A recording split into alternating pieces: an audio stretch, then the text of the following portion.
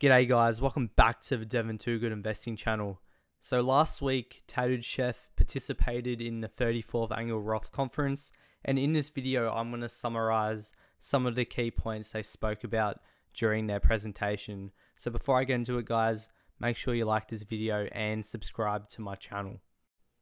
So in my notes here, I've got 7 main points that Tattooed Chef's management team spoke about. The first was regarding their incorrect accounting. The second was regarding their 2 recent acquisitions. The third was regarding their run rate and line of sight in terms of revenue. The fourth was automation of their facilities. The fifth was regarding store expansion and sort of how well they're doing with SKU expansion as well.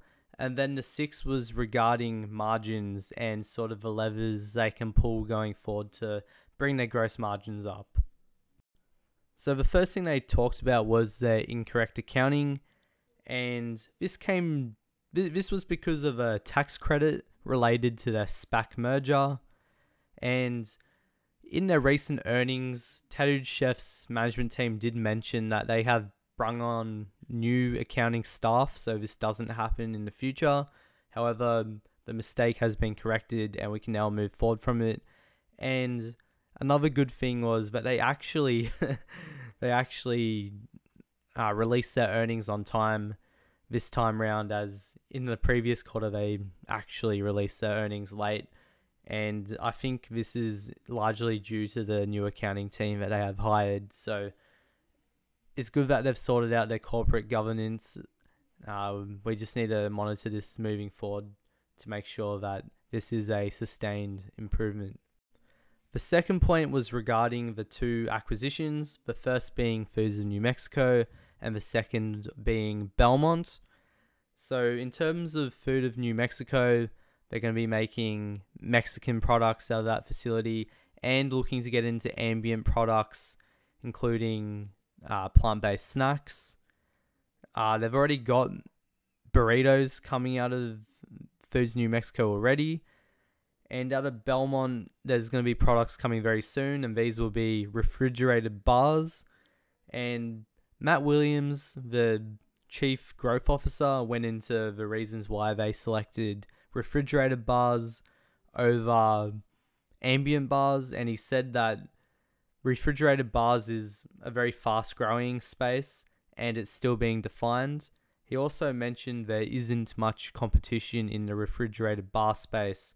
There's only one major player, and that one major player isn't really a healthy option and is high in sugar and is also peanut based, which is high in calories in general.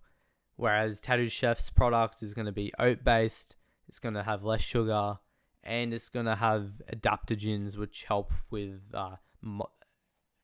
they called it like brain fuel.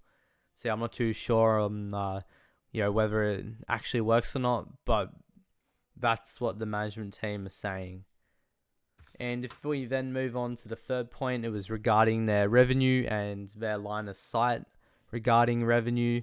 And Stephanie, the Chief Financial Officer, came out and said that they've got a clear line of sight for, all the way up to $700 million in annual revenue.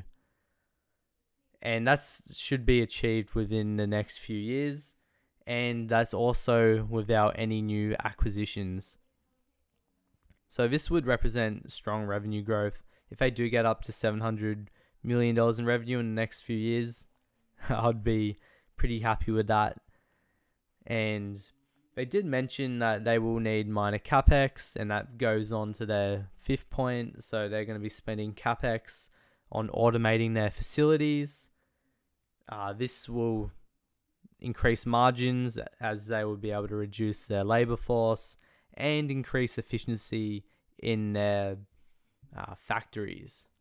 And I do remember in the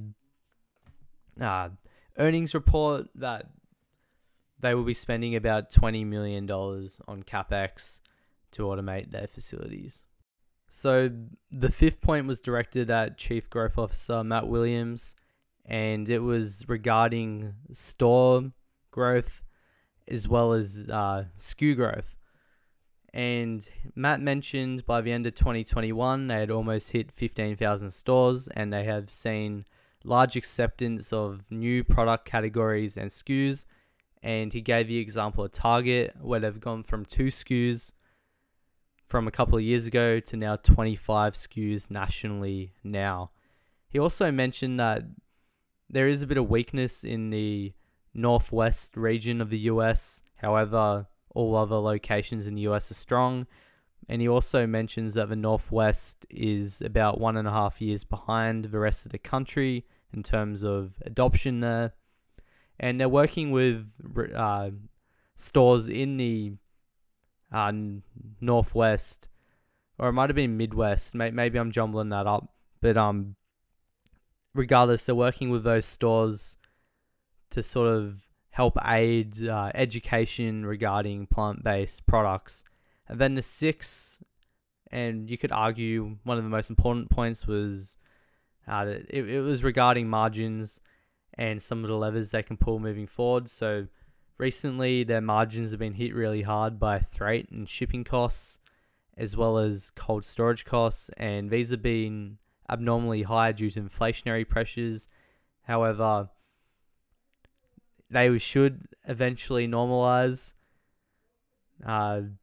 Recently, Tattooed Chef did go into a new cold storage deal to reduce storage costs by half, and they're also going to be able to grow their margins through automation of their facilities. And another lever they can pull is the move into refrigerated and ambient products. These products tend to have higher margins, so as they grow revenue in those areas, their gross margins should increase as a result of that. And then hopefully over time, freight costs and shipping costs will slow down, hopefully decrease, and that will also be a driver of gross margins, as Tattoo Chefs they count shipping costs within their cost of goods sold. Another point that was made by CEO Sam Galletti was the economies of scale.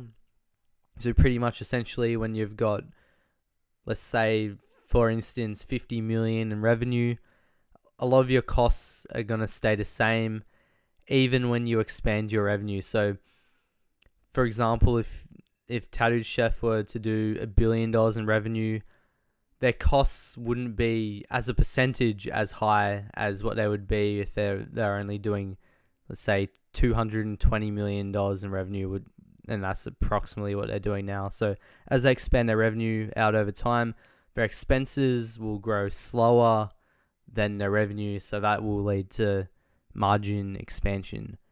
So guys, those were the points mentioned on the Roth conference here.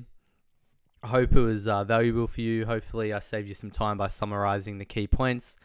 And make sure you like this video and subscribe to my channel, and I'll see you in the next video.